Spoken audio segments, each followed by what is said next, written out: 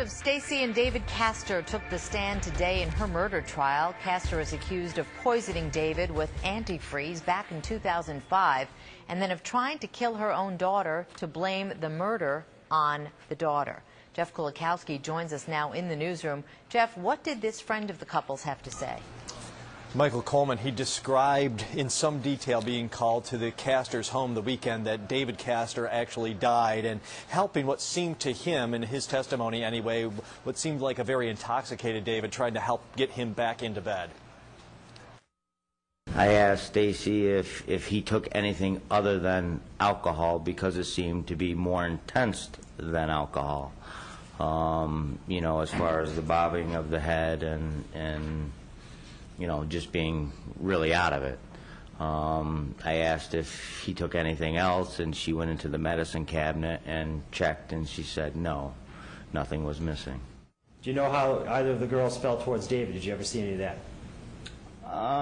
When David wasn't around, yeah. The girls, the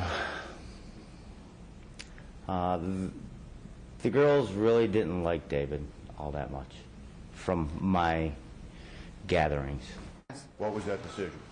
And that was under cross-examination, that last answer you heard there. Jurors did hear from a number of witnesses today, including several from the Onondaga County Sheriff's Office. Diane Lashinsky, who you see right there, described talking with Stacey Castor at a neighbor's house after David was found dead, and also talked about the statement she took from a calmer Castor the next day at the Sheriff's Office. One of today's key witnesses, though, was lead detective Dominic Spinelli. He pointed out inconsistencies between that August 2005 statement and the answer Stacey Castor was giving him in September 2007. He also told the jury about hearing Castor tell him about pouring antifreeze, not antifreeze. And why is that so significant? Because the person who wrote Ashley Wallace's apparent suicide letter used the word antifreeze at least 4 times. The district attorney has maintained all along that that person that wrote the letter is Stacey Castor. Now, defense attorney Chuck Keller, in cross-examination, did point out to the jury that Spinelli